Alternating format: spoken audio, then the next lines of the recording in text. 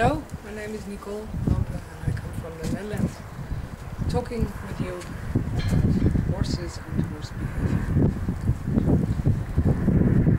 Emotions, four basic emotions of all animals and all people are excitement, lust and sex, anger and fear.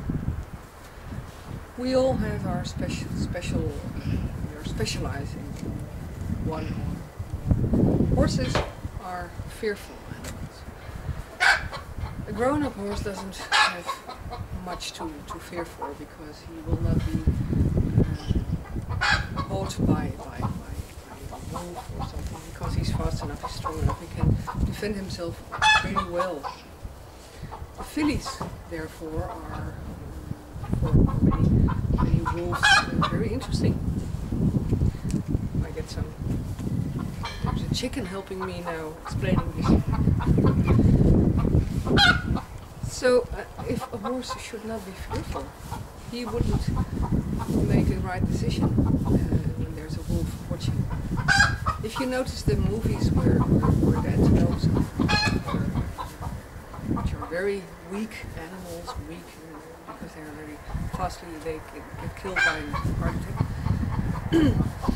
If you see those animals grazing together, if you see lions lying there, you can sometimes see that these animals are not scared, even though they're very fearful, because they're very weak and they know they're weak.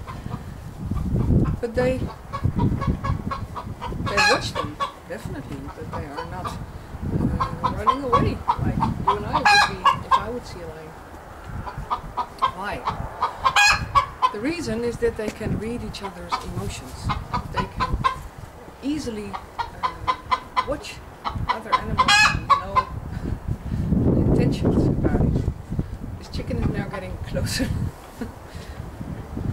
Now for a few minutes, she's perhaps searching for a place to put an egg. I don't know if she does it in the chicken house because I like her eggs. They're walking free here. These reading of other one's emotions, of course, is something, it's a quality. And I think, I will express myself carefully, I think that we lost it because we have our language, so we can talk about things and we can explain things. It's like when you're upset about something and you're talking something with your friend and your friend is saying, "Don't bother." You say, "Yeah, but I do. I bother. I care." Language, emotions. It'll be enough for today. Hope it was inspiring enough.